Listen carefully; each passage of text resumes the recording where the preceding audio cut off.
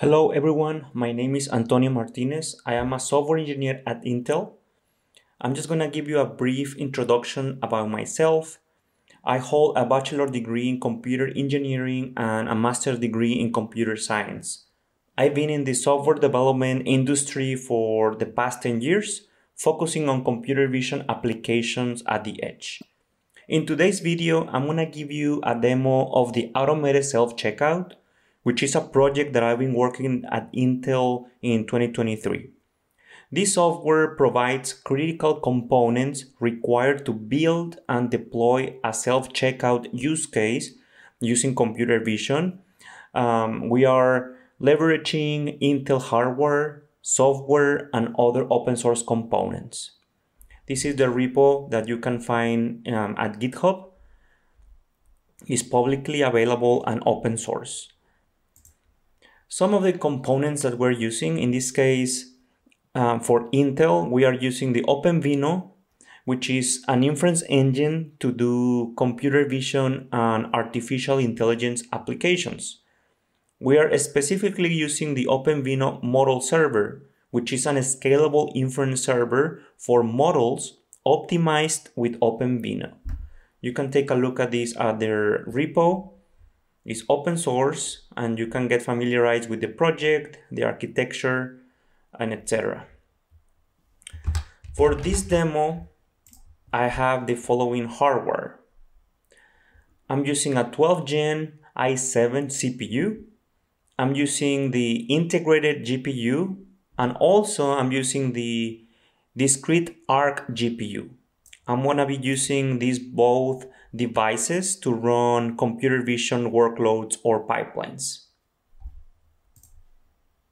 Now we go here to the repo. I already have the repo clone. I already went through the process of building the Docker containers, downloading the different models and sample videos that I'm going to be using for this demo. Okay, so the first thing is we're using open source software stack for telemetry. So we want to run multiple computer vision workloads and then monitor the resources of our computer. In this case, we're using InfluxDB and Telegraph.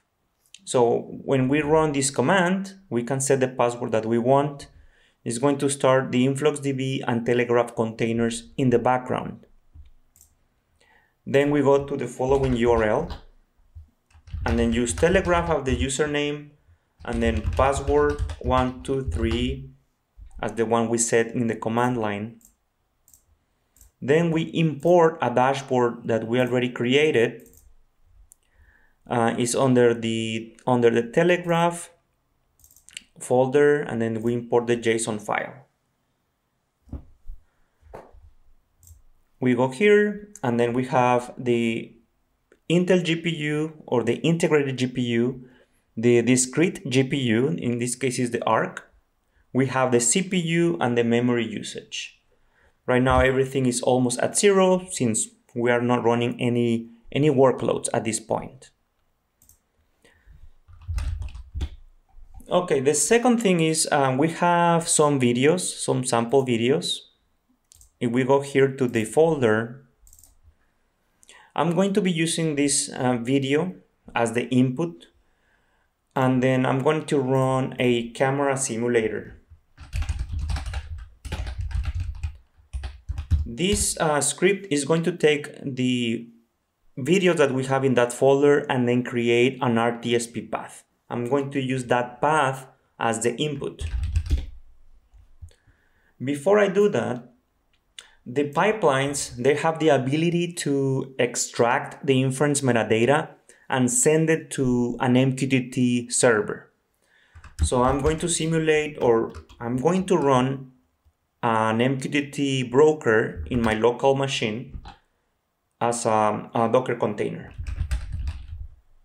So if I do Docker PS, I'm able to see the different Docker containers already running. We have a few for the camera simulator, and then we have the Telegraph, the InfluxDB, and then at the bottom we have the MQTT broker.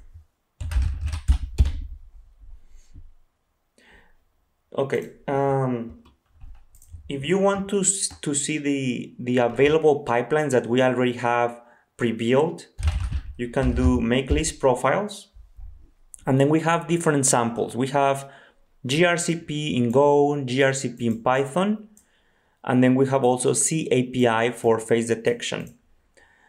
These are the different interfaces that the OpenVINO model server uses to interact with the client. You can use gRPC or C API, and then you can use different languages, C++, Python, or Go. So we provide those examples already in our repo.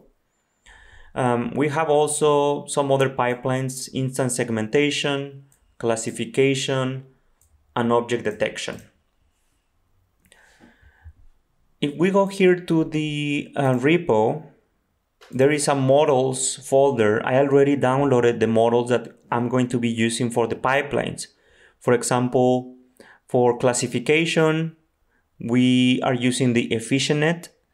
For instance segmentation, we're using the instance segmentation model that is already pre-trained by the OpenVINO team. And then for object detection, we're using the SSD model or YOLO v5 model.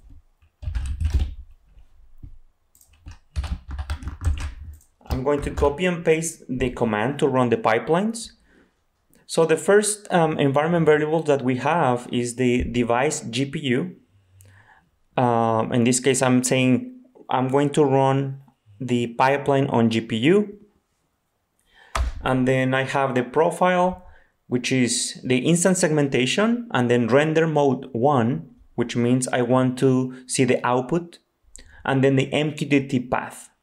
This is interesting because I'm setting my localhost because I already run the MQTT broker on localhost, but you can set your path or your address to the cloud, for example, if you want to extract the metadata and send it to the cloud. And then here I'm specifying that I want to use OVMS, which stands for OpenVINO Model Server. And then here I'm specifying the GPU. GPU.1, which means the ARC GPU, and 0 is the integrated GPU. And then the input, in this case, I want to use the camera 0.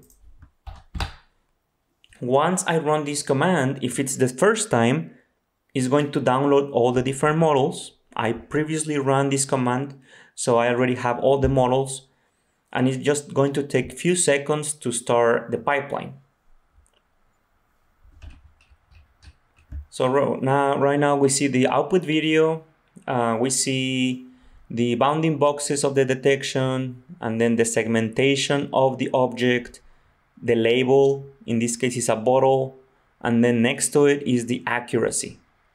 We can see the latency and the frames per second at the top. If I do Docker PS, I'm going to see here the segmentation client and then the OVMS, the OpenVINO model server, already running.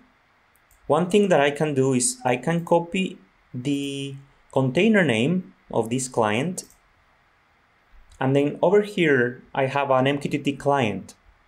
I'm going to connect to my MQTT client or broker that I have here, and then use that container name as the topic. In this case is the segmentation OVMS pipeline 0, PL0, and we can see all the metadata flowing here. The bottle, the coordinates, the confidence, the score, all that here. Let's take a look at the system metrics. We can refresh this every 10 seconds. So since I'm running this pipeline on the ARC GPU, we can see that the ARC GPU is around 35%. So this is being used on the ARC GPU.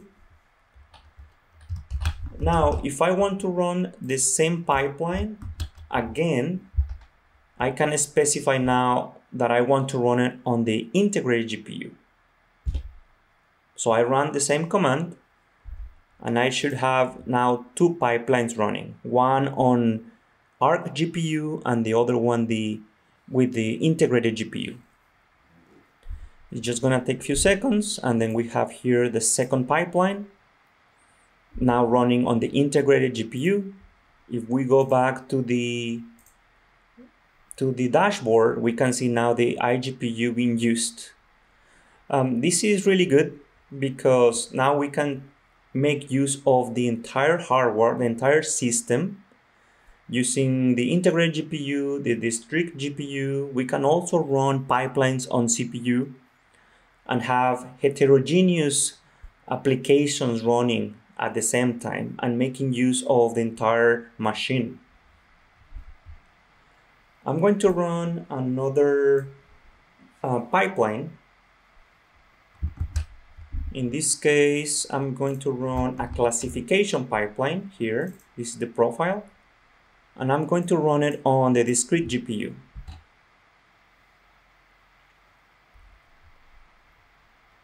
Let's just give it a second. And by the way, if you go to the results folder, you can see the output or the logs of each pipeline.